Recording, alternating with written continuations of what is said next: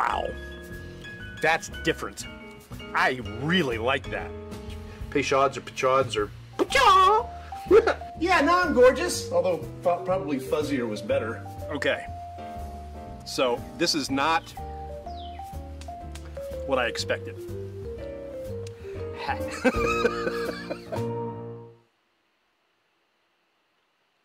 How's it going, everybody? Happy Thanksgiving. It is Thursday, as always, but it's a special Thursday because it's Thanksgiving.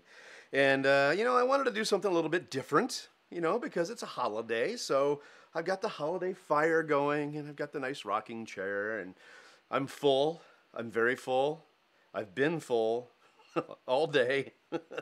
We had turkey, and we had ham, and green bean casserole, and mashed potatoes and gravy, and pie. Oh, we had 5 different pies. And my kids and my mother, who is sitting right over there watching, this is the first time she's seen one of these live, but she claimed the peach pie. And my daughter claimed the pecan pie and an apple pie, and my son is claiming the pumpkin and part of the peach pie. I'll just be happy with whatever they leave me, really, at this point. It's like buzzards sitting around going, you know, I feel like I'm the prey, you know. So, what do we got? We got Joe's watching. Hey, Joe. Nothing better to do on a Thanksgiving, I guess. I really was kind of toiling over what it was I wanted to try tonight. Because, you know, it's Thanksgiving, and I wasn't sure what I wanted, so I went online, and I did a little bit of a research to find out what bourbons are best with a Thanksgiving meal. And, of course, pie. Lots of pie. Well, the first thing that crossed my mind was wine. Because it's Thanksgiving. Wine seems like a really nice thing to have with dinner. So I thought about having the Angel's Envy, because the Angel's Envy is finished in port wine barrels. I thought, no, I love Angel's Envy. I really do. It's in my top 10. But I've had it before. And that's going to be the qualifier for a lot of things. So this is out. As much as it really looks good, the more I look at it, maybe I'll change my mind. The next one I thought about was one that just seemed to hit the mark. And I don't mean to be punny about that, but it's Maker's Mark. This is the Maker's 46. This is the cask strength. I had a 46. It's down there somewhere. I couldn't find it. So I brought up the cask strength, and I'm like, yeah. And this is one that was recommended by the internet. This is one, it's wheated. The 46 is, just the regular 46 is, I think, probably my favorite Maker's Mark. But again, it just doesn't, it's not ringing my bell. So we're going to skip that one. The next one that came up, and it came up a lot, and of course you're probably guessing what it's going to be, and that's Wild Turkey 101, Turkey Thanksgiving. But this is, again, it's a qualifier. I've had it before. I've never tasted it for a Bourbcast. But the thing of it is it's 101 proof, and I don't know that I want to go quite that high. I don't know. It would be appropriate, but I do have the Wild Turkey 81 proof downstairs. So if I wanted to do Wild Turkey, I'd probably opt for that one, because, you know, it's a holiday. I'm not driving anywhere, not going anywhere, but I'm not going to do any Black Friday garbage tomorrow. I don't know. I just don't think so. The other one that was recommended a lot, and this one I had to wrestle with, because I really wanted to have this. Heather's with me also. Put some bourbon in your whipped cream. Maker's Mark is perfect for that. Oh, that sounds good, actually. I may have to do that when I have pumpkin pie tomorrow. I'll pick one that works out well for that.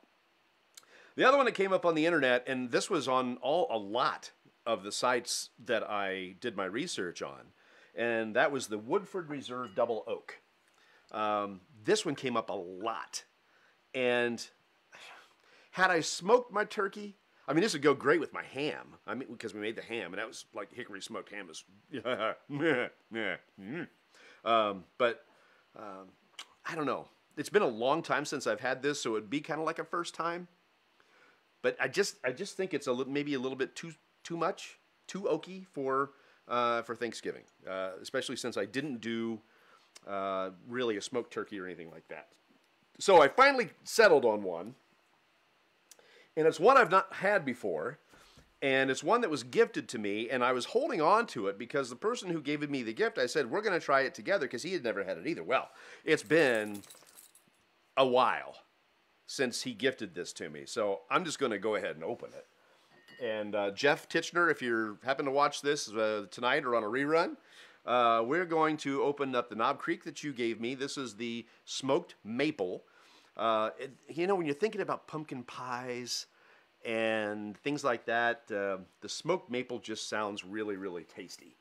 Now this one is a lower proof. This one is 90 proof, and this one I can get away with. So I get to struggle. Oh, this wasn't so bad. Oh, it's because it's a little bit older, I think. The wax is just falling apart. Oh, it's everywhere. That's not nice. It's everywhere. So with Knob Creek, I guess you got to get them open a little sooner than I opened it. Yeah. Okay. All right. So, yeah, it's on the... There we go. Let's get that off there. Now I'm not going to have it all. Yeah, I still have it all over everywhere. Okay. So... Again, Mom's sitting right over there, and she got to see how meticulously I try to set everything up for these Bourbcasts. And my daughter just texted me and says she's home safe. Yay. I like that.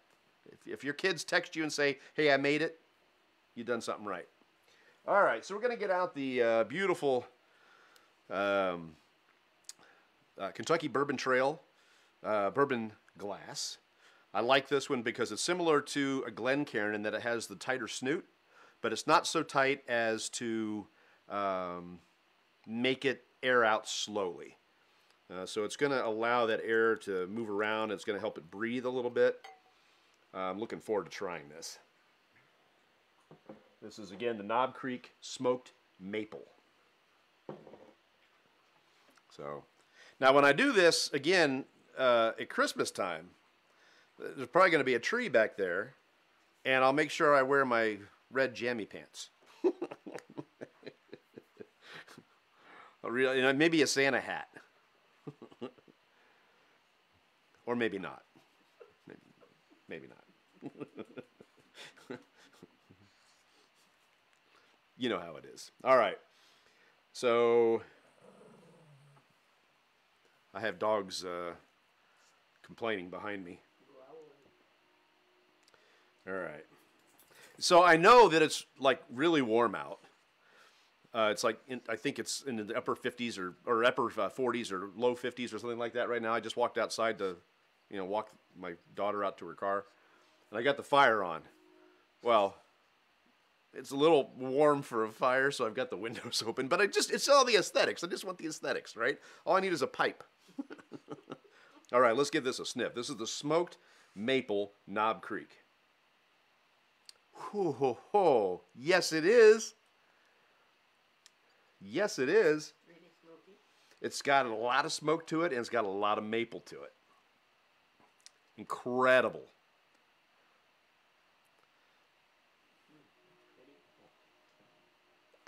Okay, so when you do a bourbon, there's not supposed to be added flavors, but I got to look and see if they actually added flavors to this.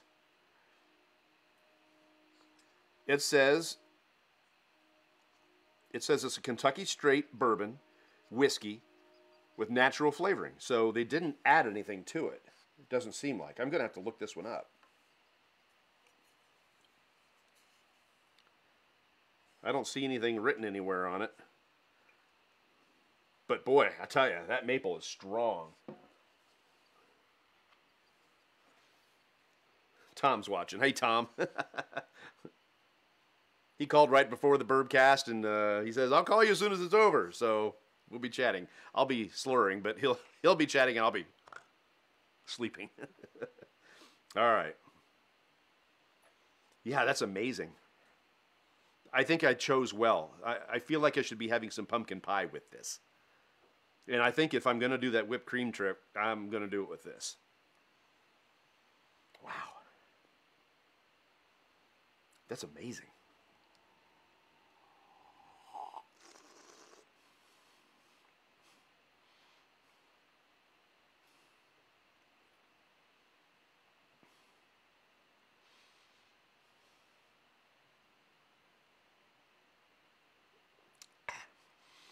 That is very, very mapley. Wow, that is so sweet, but so good. And that smoked flavor to it. Fantastic. This would not be something that I would choose as a go-to. This is a specialty drink. This would be a dessert drink for me because it's just so sweet and just so mapley. I got to look into this and find out what they did. I mean, so I was checking into the Maker's Mark. Maker's Mark has a whole series of new ones that they just put out. One of them is called Milkshake. Another one's called Pecan Pie, things like that. What are you doing, dude? My dog. It's like weird. So anyway, so I looked into those and I was curious about them. I didn't want to buy them because I don't want to buy a bourbon that's supposed to taste like a milkshake, you know? That sounds gross. But it's the way they do the charring of the barrels, the way they do the toasting in the barrels, that gives it a very distinct flavor, and they choose something that just seems like it reminds them of a milkshake. They're not adding any flavors to it. I would be hard-pressed to believe that this didn't have an added flavor to it. If it didn't say bourbon, I would think that they added flavors to it. So if this is just coming out of the cask, I'd be really surprised. So people are talking. Tom's talking.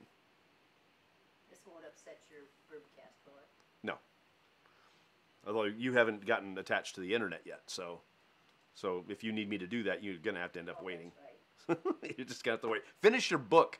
You said you were going to finish your book. That's what I want to listen to you. You want to, well... Don't worry about it. Okay. I can watch it later. Yes. All right. Okay. You were going to watch me on the computer? I'm right here in front of you. Look up. That's funny. All right. All right, so...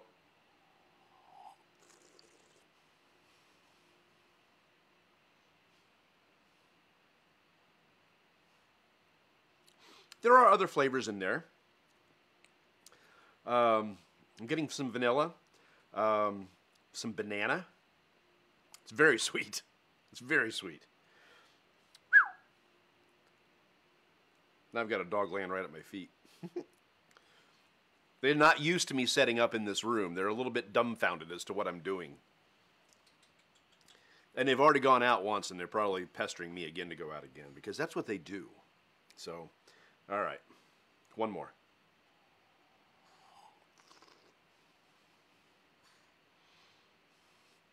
It's very mellow. A little on the heavy side. But it's very, very smooth. I mean, they call it smoked maple, and that's a really good thing to call it. That is what it is. There are a few other flavors in there, but they're really crowded out by the maple and the oak. And it's playtime. I'm gonna go back to the table for the next Bourbcast. I'll tell you what, they do not know what to think of this. So it's like Daddy's sitting in here. He's squeaking his toy. Do you hear it? What are you doing, boo? Give me that. See, now I'm playing. Because when you have a dog that wants to play, you play. That's what Thanksgiving's all about, playing with the dogs. I got his toy. All right, let's add a little water to this bad boy. I don't expect it to give me a new flavor profile. I expect it to probably amplify the butteriness of this. That's another thing. Buttery and butterscotch. I don't know what the mash bill is on this one. I don't know if it's got like some rye in it. I didn't do any research on it. I really should have. But I wasn't really sure what I was going to drink until right before we got underway. I had 5 bourbons up here, and I wasn't sure which one I was going to dive into until I hit go, until I hit the live button. Playing. There. Jump up and get it. I threw it up on the couch. And he's looking at it like, don't wanna. All right, here we go. Let me give it a little stir. Get that water infused a little bit. Yeah, I mean, the butterscotch came out a little bit more. Yeah.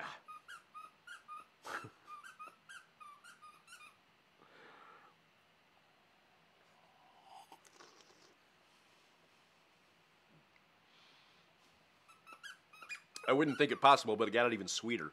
It took a lot of the sting off of it. Because it is 90 proof. It does have a little bit of an ethanol sting to it, but it...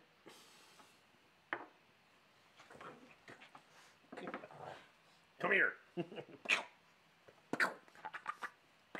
This is his hedgehog. There.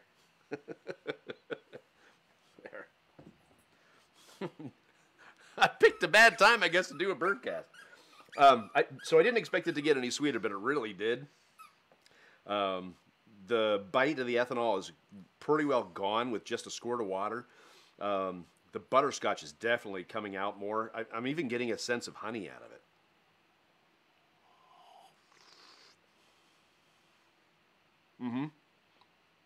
But it's more maple syrup still. That's just a strong, strong flavor. All right, so I don't think it's going to change much when I put it on ice, but I'm going to put it on ice. And this is all we're going to do. We're not going to do some big thing. We're not going to make mixed drinks. We're not going to do any of that. I'm not going to make whipped cream. We're just going to put it over ice. Not this one because there's water in this one.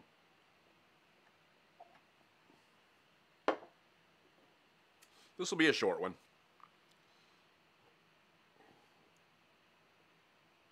All right. Put the cork back on that, just in case the dog jumps up on the thing there and knocks it over. That would be no bueno. So we got one of those beautiful clear ice spheres that I love so much. Look at it just glisten in there. Isn't it lovely? I love it. It's beautiful. This one's got a little flat spot. Makes it look a little bit like the Death Star. And they do have a Death Star mold. I don't know if I'm nerdy enough for that. Yes, I am. Yes, I am. Who am I kidding? I'm just going to get it nice and cool in here. I got to be careful not to splosh it over the side.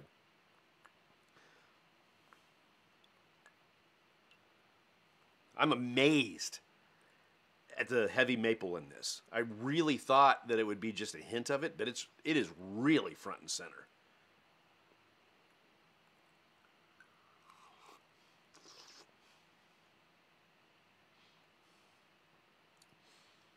As expected, it didn't change much. I would say of the two flavors, the smoke and the maple, I think the smoke came out a little bit more on the ice. Again, ice is generally going to mute the flavors, but in this case, it's kind of bringing them together a little bit. I mean, it's not like they weren't together before, but there's something about having it on ice that just mellows it out even more. And then, again, it's going to mute the flavors, but in this case, it's really tough to describe. I mean, you have two things that are coming together as one, and then there's no longer two becoming one, it's just one. Does that make any sense? Probably not.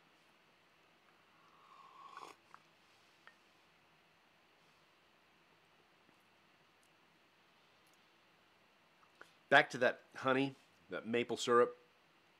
The colder it gets, the more the smoke goes away, the maple syrup comes back.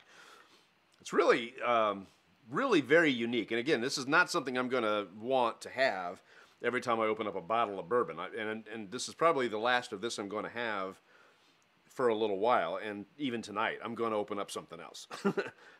It's not that I don't like it. It's just that it's very, very mapley. It's very, very sweet. It's definitely, you know, you've heard of a dessert wine, like an iced wine or a port. This is a dessert bourbon. No doubt about it.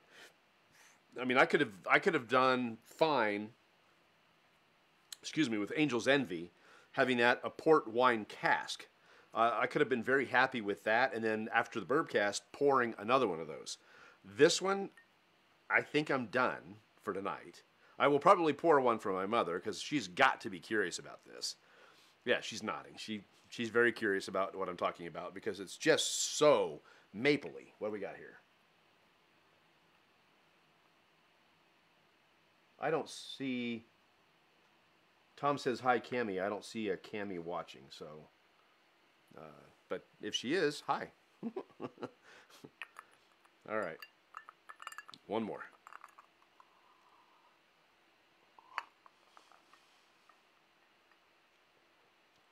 It's very good.